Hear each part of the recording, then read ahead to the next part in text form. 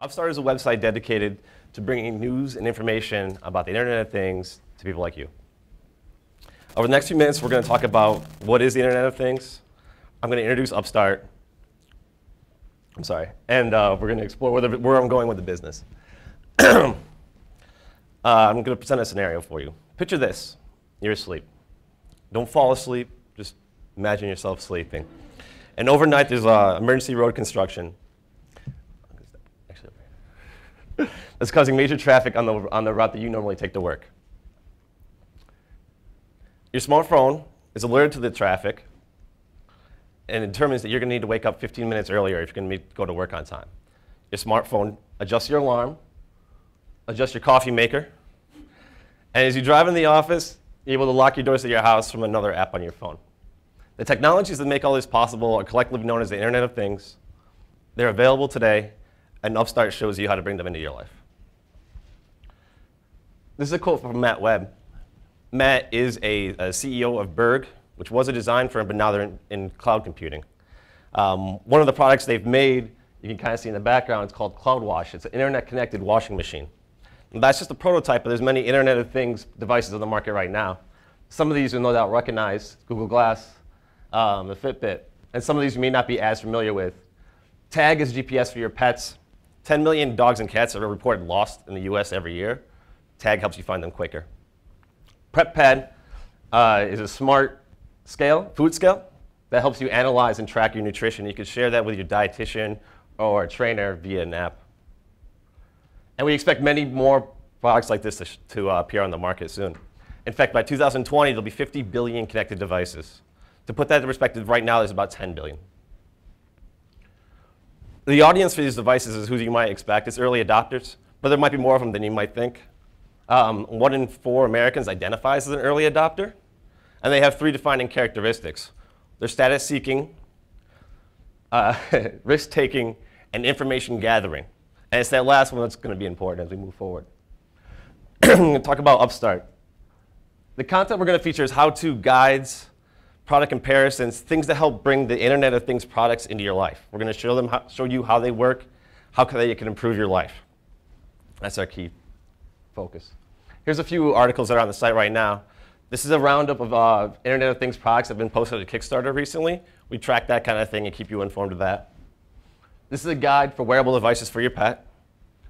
And here's a comparison of some smart locks that we did. How do we get this content in front of people? Well, we're going to go to where they are right now. That means guest posting. We're going to leave comments on existing blogs and forums. And that'll help get our brand out there and also build off the trust that these existing properties already have. We've also identified several social media influencers of the space.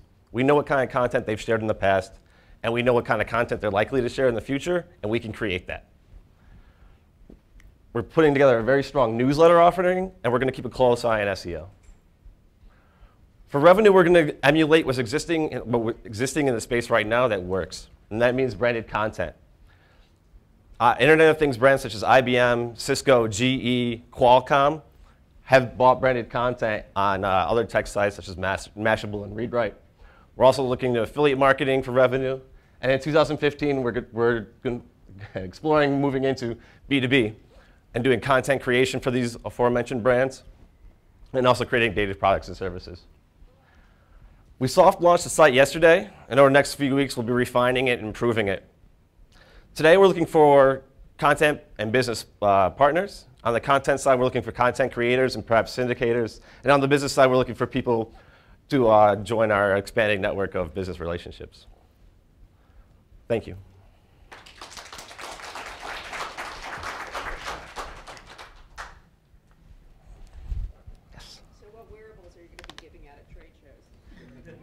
Repeat the question. I'm not sure. I said, what wearables will you be giving out at trade shows? Probably the least expensive ones. So do you picture this? Is this like a giga-ohm for the Internet of Things? Is that how you see this? It has that. I like to see it also as a life hacker in a way, where we provide the value comes from the products and how you can actually integrate them into your life. They're going to allow you to save time. They're going to empower you to do things you weren't able to do before. They're going to help you monitor your health. Like this showing the value rather than just like saying, rather than just presenting them. Okay. the level of reviews? What's the level, or I guess access for your readers to write reviews? Do you see this potentially turning into a sort of a marketplace of reviews? It's something we're definitely considering, probably via a forum or something along those lines, like of creating that community. Yeah. Because that's a way that you could potentially generate some revenue, is leveraging a lot of the customer reviews and making those private, and then turning those around and selling customer reviews back to the the companies that produce these gadgets. Sure, that's a great idea. So a great idea, great market, and guess what? I'm a fan. Yeah. But my big question is that I'm unsure why you are the person. You've made no clear statements as to why are you such the right person in connected tech. What's your right to play? Why not? I guess would be a good. No, like I said, No, seriously. I mean, I've just got back from Collision, which is a huge VC, which is a large VC conference in Vegas. This was literally something that they're estimating will have easily over. Something in like $1 billion is going to be invested into this space over the next 3 years. There is a dearth of information about this. But equally, you need to be credible. You need to be. There's a reason, like so. When Peter Rose and taking Gadget, for example, they had deep connections. They were absolutely on the beat. They were able to break stories before other people were, because they had a track record, and they had connections. What's your right to play? I think being here in New York helps. There's a lot of companies that are springing up here and there, and we're trying to become have better relationships with them. And I think that's potentially. No, but specifically, what is your right to play as the chief exec? I'm going to be on point. I'm going to start being on point about my questions. Okay. So I've been doing this. I've been in the digital journalism space since 2001, like I spoke about. I've helped create sites in the past. I don't have the strong relationship in this particular market, but again, it's such a growing market. I don't know if anybody particularly does. Okay, cool. To build on that question Sure. and what Brianne was saying, I wonder if there's a way, if you were harnessing customer reviews, where you could build up a pool of consumers who could be early testers, because a lot of the people connected to the company are not typical consumers. So if you created a service where you helped them do the testing and get feedback, that might build up your user base in an interesting way. Great.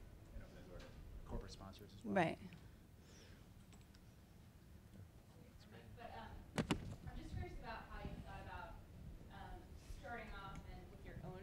Starting your own business versus, you are in digital journalism. You probably have a lot of connections in that world. Why not, go to someone and pitch the idea of starting a vertical, or working with someone like a Brian Lamb at Wirecutter to make this a part of a business that already exists? It seems like this could be a really robust offering from a Mashable, or or a Gawker, or somebody like that, instead of really starting from scratch. Like, I think if I was on the business side, your best bet is probably to join like a blog network or something. I mean, that's just unsolicited advice, but doing sales is really, really hard. So yeah, just curious if you thought about other. I thought about it, and it might be easier once we kind of establish a little bit of a voice in a community to move into that realm. Anyone else? Sure. So, the Internet of Things is like fast becoming everything. Great.